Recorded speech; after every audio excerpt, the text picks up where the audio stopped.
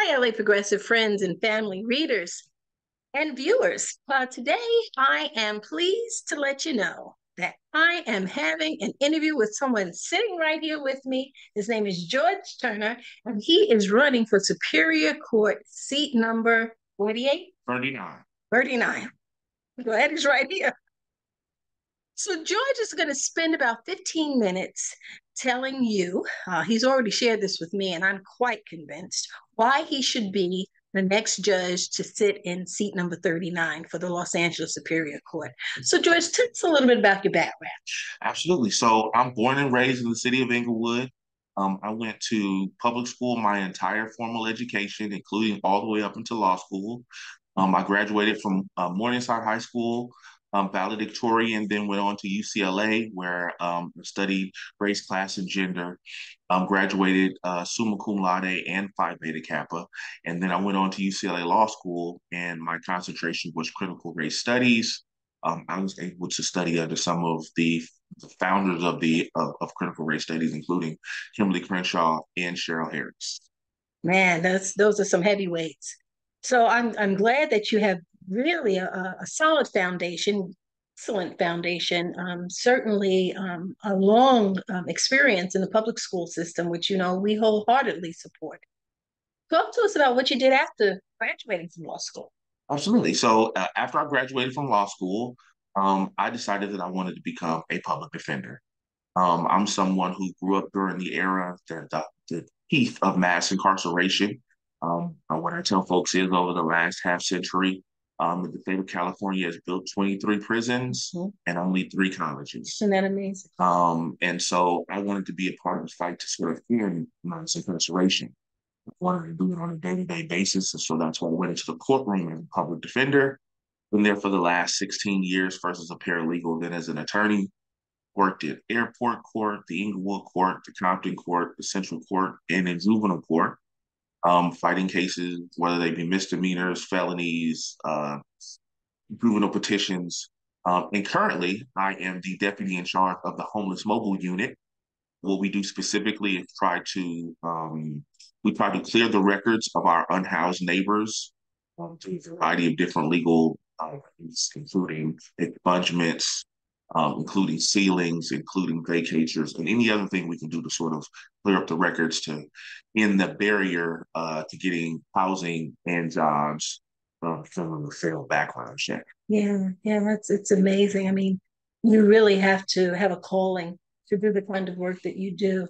I'm assuming that because you are from Southern California and you did come up through the public school system, in the work that you do, you might come across people that you knew growing up.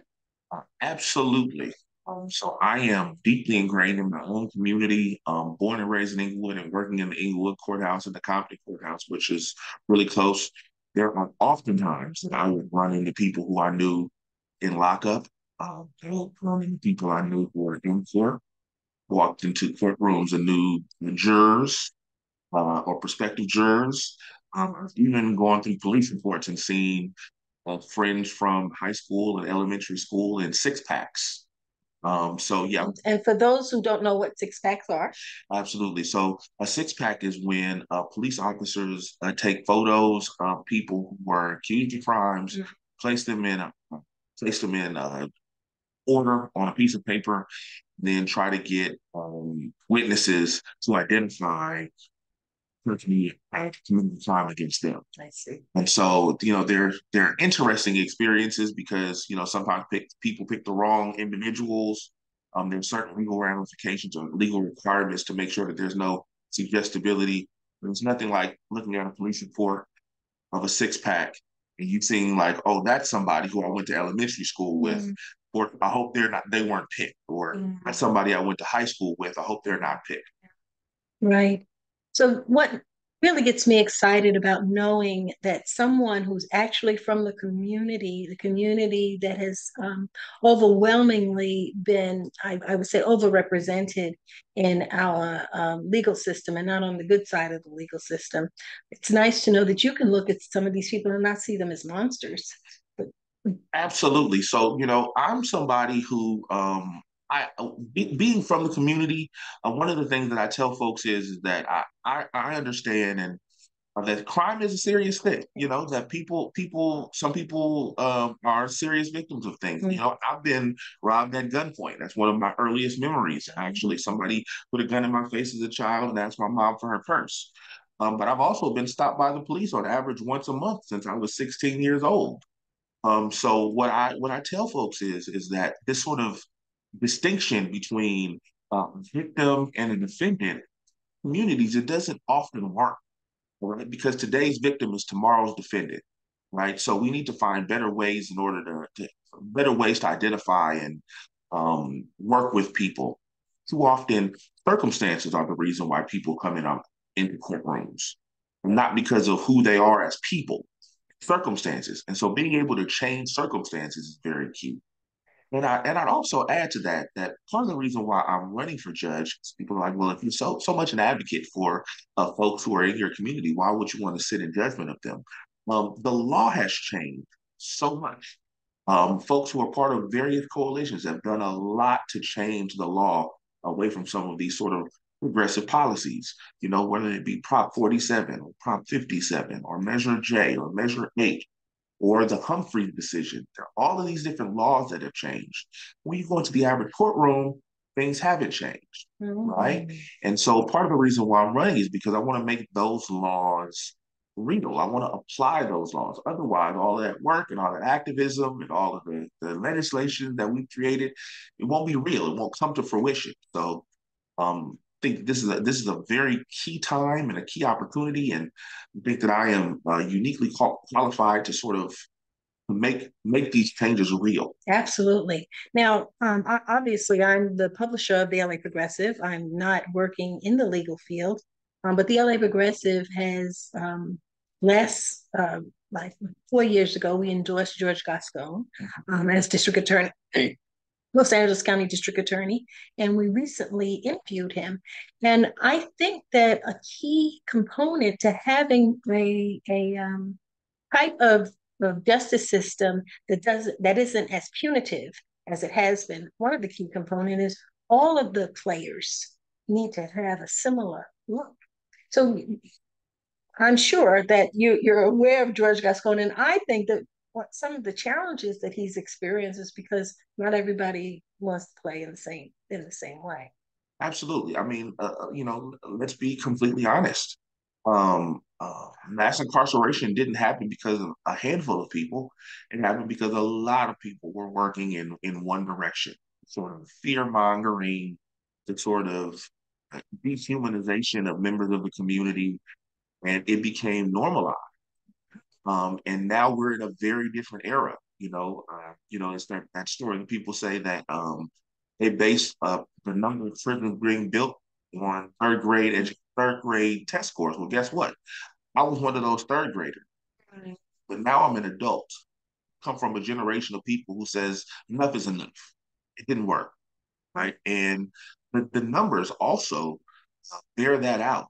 We simply can't afford to continue to incarcerate people at the level and rate that we do. The goal is not to have customers, if you will, in the courtroom. So what's the stigma of recidivism, and why is it that doesn't seem to be a decision point? Yeah, it's very frustrating, very frustrating. And what's interesting is that for those of us who are on the ground, that is the only discussion point, right? Is being able to fight to argue with folks and convince folks that, hey, we need to change a person's circumstances. So what do I mean by that? If someone is mentally ill, which many of my clients are mentally ill, if someone is unhoused, many of my clients, or all of my clients at this point, but throughout my career, many of my clients were unhoused. Can we change those circumstances? Can we get them housing? Can we get them counseling? Can we get them resources?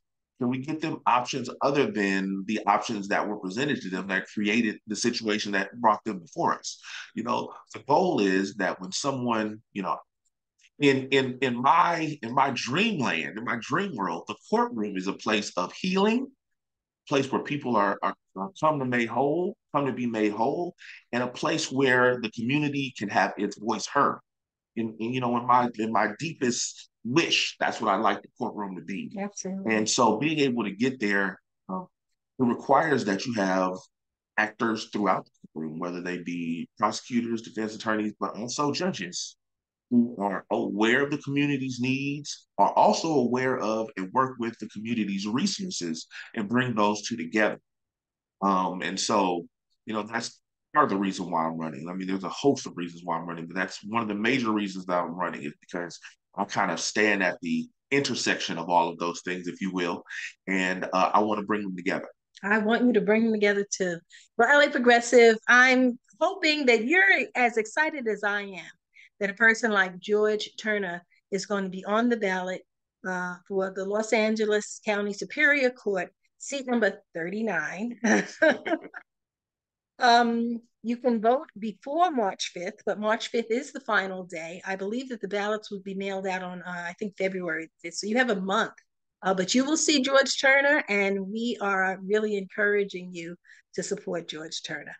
And also to support the Defenders for Justice, which is how I got to know George Turner.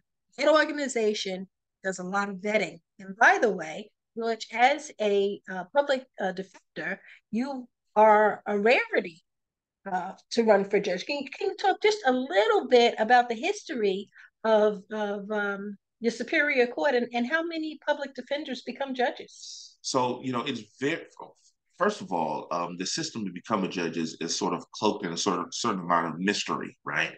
A handful of people some people are appointed, and you have to know the governor basically and go through an entire process to be appointed. There's also a group of people who run, who run,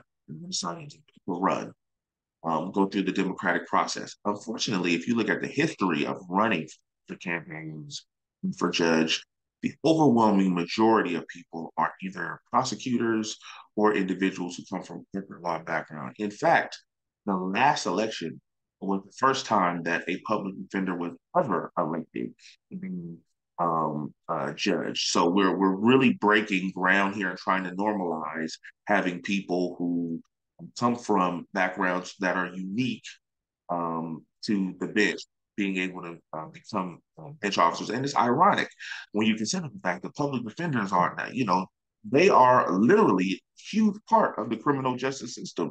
Almost all courtrooms have one or two or three or multiple public defenders. To have the first public defender ever elected just a few years ago is wild. So part of the reason why the Defenders of Justice as an organization is so important is to sort of demystify the process to the community and to bring forth candidates who can actually sort of have real change. Awesome.